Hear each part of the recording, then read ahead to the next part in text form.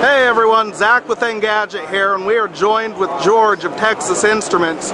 We first got our peek of OMAP5 at CES, but George is going to explain a bit more about the technologies today and do a bit more bragging with some demos and just what OMAP5 is capable of. So George, would you take it away for us? Welcome to the Texas Instruments booth at Barcelona, Spain, home of Mobile World Congress.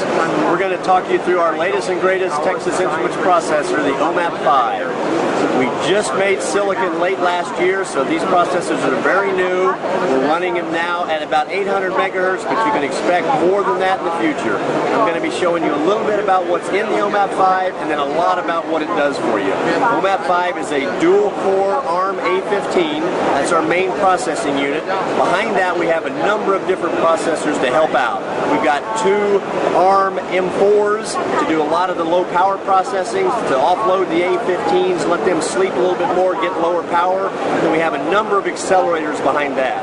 We have two Imagination SGX 544 graphics cores that do all of the heavy lifting on 3D, some of the composition. If you're familiar with things like Google Android, they really like to use the 3D graphics engine to do a lot with their user interface. Those Imagination 544s are where we do that work. Also, we have our own iva-hd, which is a video accelerator. It does encode and decode. We can actually do 1080p at 60 frames per second, both encoding and decoding on OMAP5. We have our own image processor that does all the JPEG conversions. We also have a camera processing pipe which lets us do calculating photography, lets you do things like be able to do filtering and real-time f-stop changes all while you're taking the pictures. The device supports a 14 megapixel camera, and we can do 10 shots per second with that 14 megapixel. That gives you some very good options in how to make photography on a device like a cell phone, a tablet, small units. The OMAP is aimed at everything from a cell phone to automobiles to tablets to even commercial products. You've probably seen some of them out there with OMAP in it. This device is going to be our next generation. We expect to see units shipping with this device probably late this year. So let me start showing you some of what this beast can do for you. You bet. Here's a pretty good overview of some of the capabilities of the device. This is a UI that's been done by a partner of ours. You can see the 3D graphics engine is doing its piece. We've got some other imaging being done. Here we've got decoded JPEG pictures. Our image decoder is doing the decoding while those SGX 544 graphics engines are doing all of the graphics manipulation.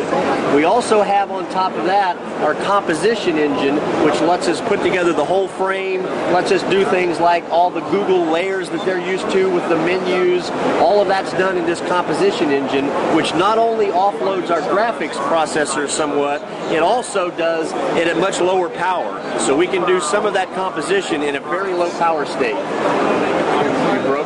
And now, George, I understand you have an HTML5 demo for us as well, so let's take a look at that. Here's our latest processor supporting a HTML5 generated cube, and we're texture mapping different items onto that cube. You can actually see one cube's not enough anymore. We have to have a cube in a cube.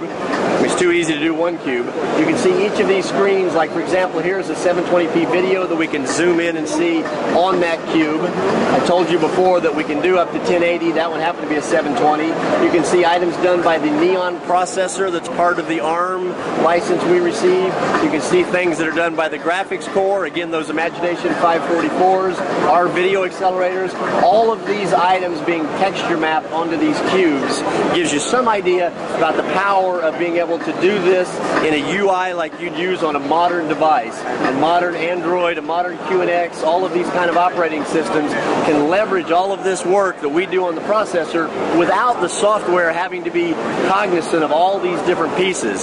Thank goodness the people at Google, the people at RIM have made their OSs to where there are hardware abstraction layers. The people who write the application software doesn't have to know all of these different cores we're bringing to bear. All they have to know is they want to get graphics on the screen, they want to get animation on the screen. We take care of everything else behind that. We use all of these different cores to do what they're best at as fast as they can possibly do it, so that we can get into a low power mode so that those devices you're going to be carrying in the future can last you for days and days and still have all of this processing power.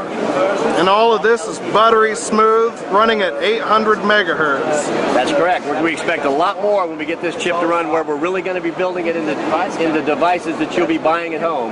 Here's another good application showing you sort of the things we can do from a imaging point of view.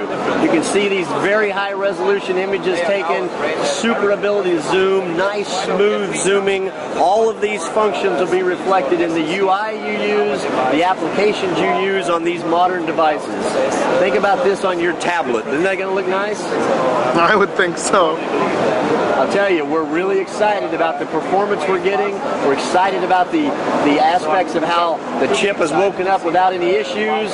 We're looking really forward to a great 2012 and 13.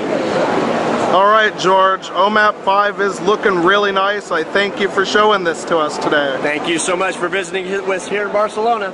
All right, cheers everyone. Adios.